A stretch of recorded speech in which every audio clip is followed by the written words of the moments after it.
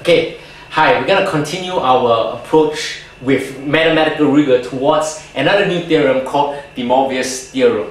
Okay, now you guys might be wondering why am I showing all these videos, but I just really hope that my website will be a place where people just come, kick back, and check out what mathematical lessons that they want. Whether you miss your high school class or whether you just want to see what I can teach you out of interest, that you can just come to my website, just like how you go to any website and just learn some mathematics. I hope that I really reach that level such that I'm able to impart knowledge to you. Okay, moving on back to the lesson. Now, before we go on to De Moivre's theorem, I must say one of the quite important theorems, again in complex numbers. I'm really saying all the theorems are important. I really find one that's the most important. I'll let you know.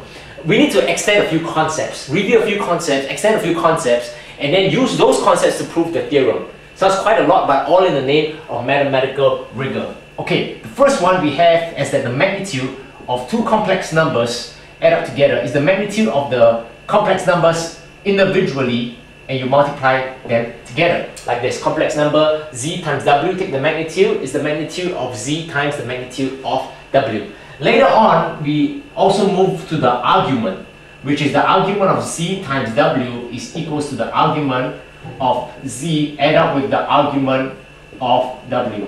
Okay, fairly straightforward, likening that to the rules of logarithm. Okay, however, we need to extend this a bit further to say whether this is true.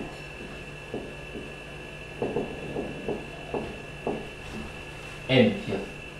Okay, and that is the complex number to the power of n. You take the magnitude is equals to the magnitude of the complex number to the power of n.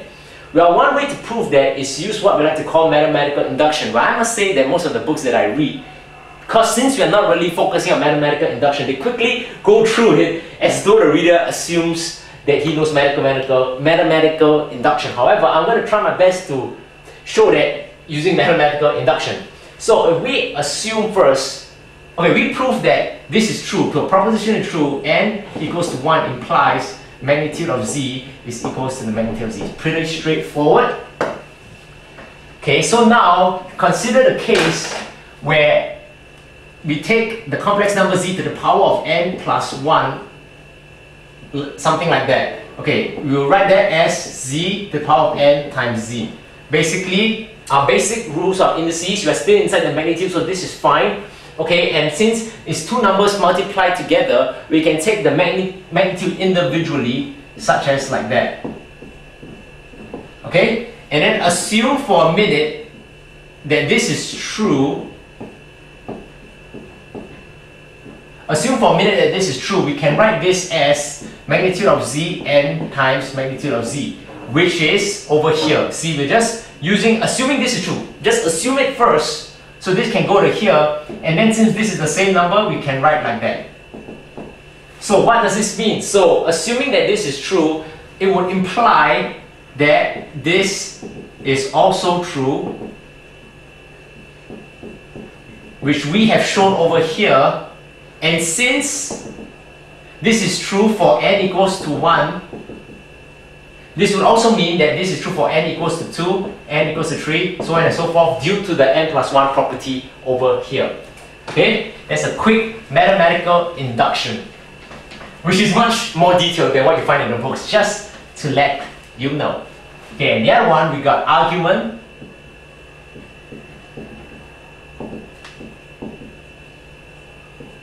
Okay, another result, which is an extension of this over here. By looking at it, following the rules of logarithm, it also seems quite obvious that the power, we just bring it out and we times it by what we have inside the logarithm. However, there's a more easier way to show this much clearly. Now, complex number z to the power of n is simply z times z times z n times.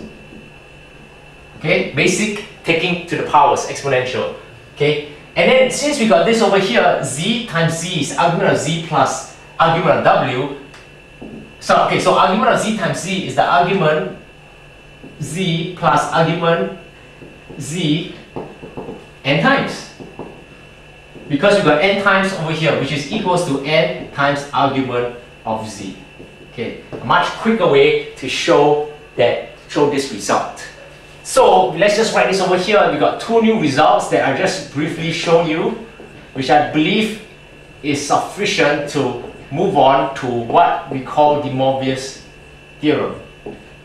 Okay, let's just write those two over there. Okay, now the Mobius theorem, one of the perhaps names which I can't pronounce by looking at it. Okay, with no due respect to his work. I mean, with all due respect to his work, sorry. No disrespect to his name. The Mobius theorem, how it goes z. Okay, let's just take